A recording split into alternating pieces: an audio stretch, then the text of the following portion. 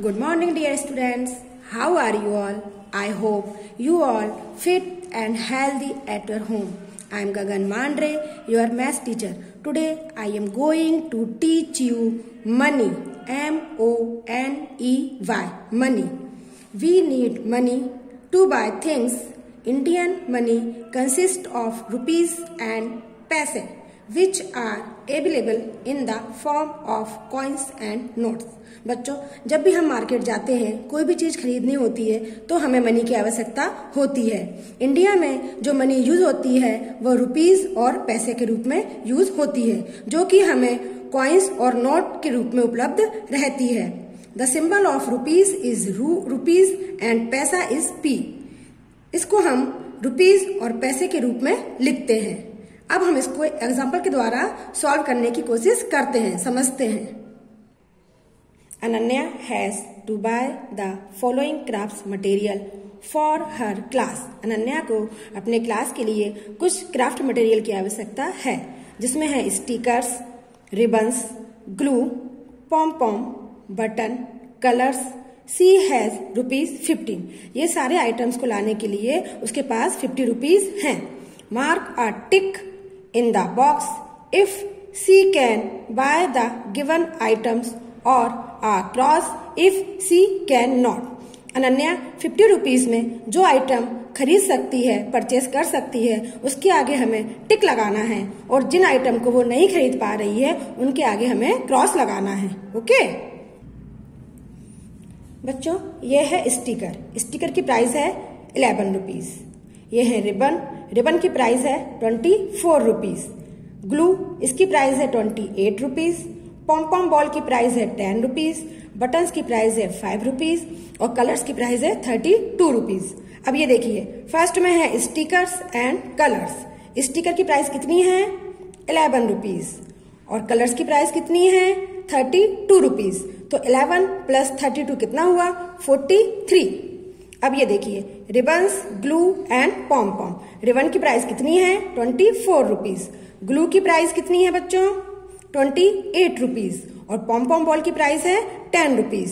तो 24 plus 28 plus 10 rupees को add किया तो टोटल हुआ 62 रुपीज। अब थर्ड देखिए, colours, ribbons and buttons. Colours की प्राइस कितनी है? 32 रुपीज। रिबन्स की प्राइस कितनी है? देखिए, बताइए, रिबन्स कितने प्राइस के हैं? 24 रुपीज के। और बटन जो है वो 5 रुपीज के हैं। तो इन सबका टोटल कितना हुआ?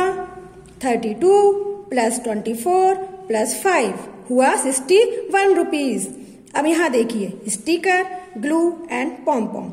स्टिकर की प्राइस है 11 रुपीज, ग्लू की प्राइस है 28 रुपीज और पॉम पॉम बॉल की प्राइस है 10 रुपीज। इन सबको हमने ऐड किया, टोटल हुआ 49 रुपीज। अनन्या के पास कितने रुपीज हैं? 50 रुपीज हैं। अब वो 43 रुपीज का ले सकती है क्या? हाँ, ले सकती है। तो हम इसके आगे राइट लगा देंगे। अनन्या के पास 50 रुपीज है, वो 62 रुपीज का आइटम खरीद सकती है क्या? नहीं खरीद सकती, क्योंकि उसके पास तो सिर्फ 50 रुपीज है। अब 61 रुपीज का आइटम ले सकती है? नहीं। तो इन दोनों में हम क्रॉस लगा देंगे। अब ये देखिए, स्टिकर, ग्लू और पॉम पॉम, इसका टोटल प्राइस 49 रुपीज हुआ। अनन्या के पास कितने रुपीज है? 50 रुपीज। तो 49 रुपीज का वो ले सकती है? यस, ले सकती है। तो इसके आगे हम राइट लगा देंगे। Okay, exchanging money. अब बच्चों, हम यहाँ पर पढ़ेंगे कि कोई किसी भी मनी को हम कैसे एक्सचेंज कर सकते हैं। 1 rupees coin can be exchange for 250 पैसे कॉइन्स। अगर आपके पास 1 रुपीज है तो आप उसको कैसे एक्सचेंज कर सकते हैं? 50-50 के 2 कॉइन्स में हम उसको एक्सचेंज कर सकते हैं। 1 rupees 2 coins can be exchange for 2 rupees 1 coins. अगर आपके पास 2 रुपीज का कॉइन है तो आप उसको कैसे एक्सचेंज कर सकते हैं? 1 और 1 रुपीज के 2 कॉइन्स में हम उसको चेंज कर सकते हैं।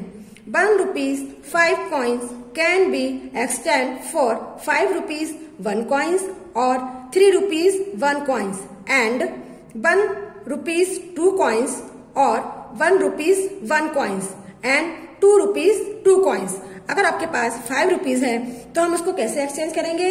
1 रुपीज के 5 कॉइन्स और 1 रुपीज के 3 कॉइन्स और 1 कॉइन्स 2 रुपीज का। तो उन सबका टोटल 5 हो जाएगा।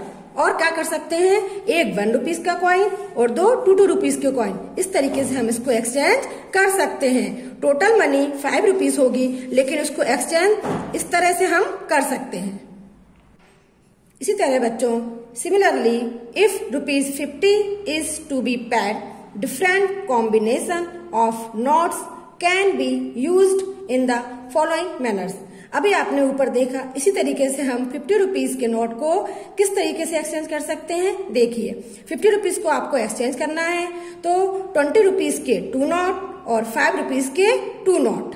यहाँ देखिए, 10 रुपीज के 1 नोट और 20 रुपीज के 2 नोट, इनका टोटल कितना होगा बच्चों, 50 रुपीज। अब यहाँ देखिए, 10 रुपीज के 1 2 3 4 5 नोट लेंगे हम तो वो कितने हो जाएंगे, 50 रुपीज। अब इधर देखिए, 5 रुपीज के कितने नोट हैं, 1 2 3 4 5 6 7 8 9 10।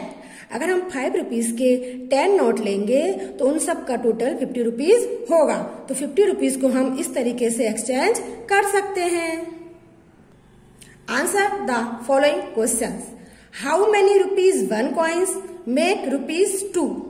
How many rupees 1 coins make ₹2? कितने कॉइन्स मिलकर 2 रुपीज बनेंगे? तो 1 रुपीज के 2 कॉइन्स मिलेंगे तो 2 रुपीज हो जाएंगे।